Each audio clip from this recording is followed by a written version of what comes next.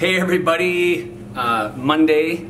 Hope you're all doing well. Here I am at the school. Pretty empty today. I wanted to send a message today home rather than typing something up. So first of all, I sure hope everyone's doing well. I hope our parents and our kids, that you guys are managing.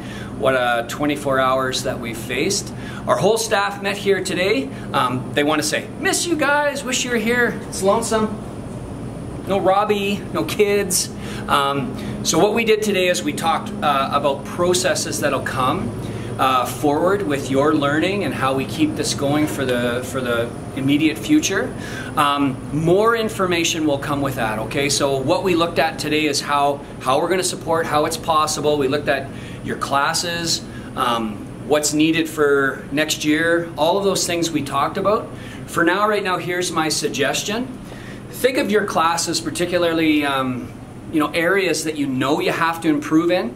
So if you're thinking of something like social studies, you go, oh, I always have trouble with perspective or worldview. Or you're thinking of math, and you go, I always have trouble with variables and where I put them in. Google this stuff.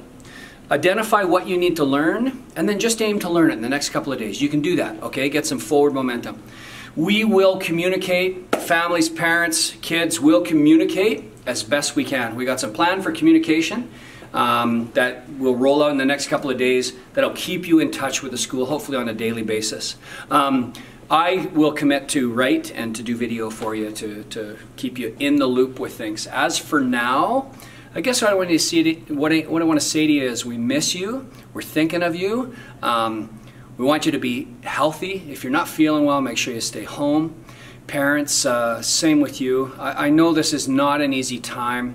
Certainly as professionals and people here, we're navigating and thinking about our own families and thinking about you. We've talked about reaching out to members in our community that might be alone, and if they're not feeling well and can't get out, maybe dropping off groceries and that sort of thing. So we've talked about doing things that help us with purpose.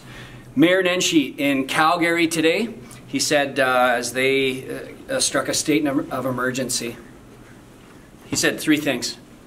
Wash your hands, clear your thinking, and open your heart. So in our community, let's wash our hands. Let's think clearly, not panic, stay calm, love and care about our community as we open our hearts. So best wishes and more soon.